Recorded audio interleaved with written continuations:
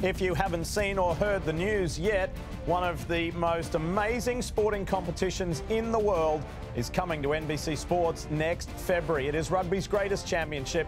It is the Six Nations. Hi folks, Lee Diffie and NBC's international rugby expert Alex Corbisiero with you to talk rugby, to talk specifically Six Nations. You know, since we've had the Aviva Premiership here on NBC Sports, Alex, a lot of people have been asking you and I, when are you guys going to get Six Nations? Well, we're pleased to say that it is coming to NBC Sports. February 3rd, we'll get things going next year. You've just been in the UK for the Autumn International Series. Let's kind of pick a few of the teams. Let's start almost at the very top, the world's number 2 ranked team, England. How do they look? Yeah, they look very comfortable. You know, ranked 2 in the world, only behind New Zealand. Won the last 2 Six Nations.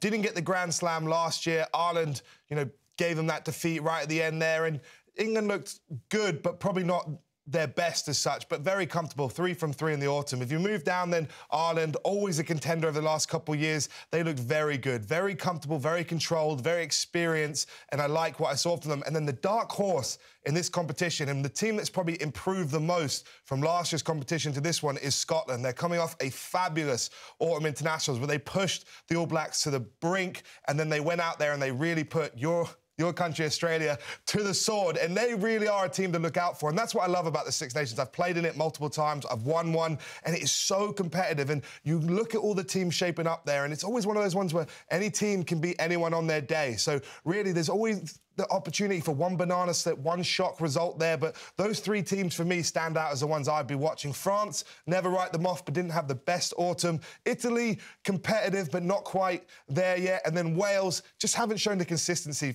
for me. You know, they beat South Africa on this weekend.